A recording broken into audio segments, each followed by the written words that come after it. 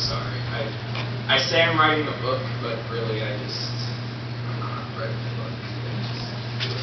Alright. We spent hours in that tree room. It could have been our first kiss, but instead we decided to pinky promise on Paris.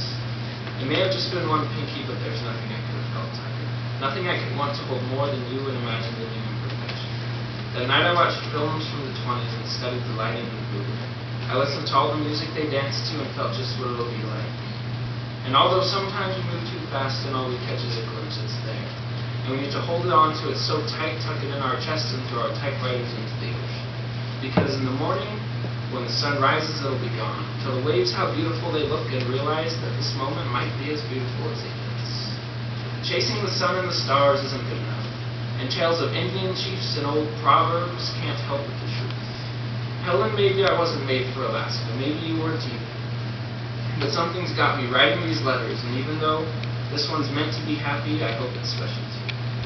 I'm stepping with my wooden shoes into my wooden heart, and even though there's things that still scare me, and I still really want to know if you kiss him, it doesn't matter. All the Polaroids I took of you and of sunsets are framed and hanging on the wall, waiting for you to come back and see. 3 weeks is a long time, and I'm hoping that when you're back, my letters haven't changed.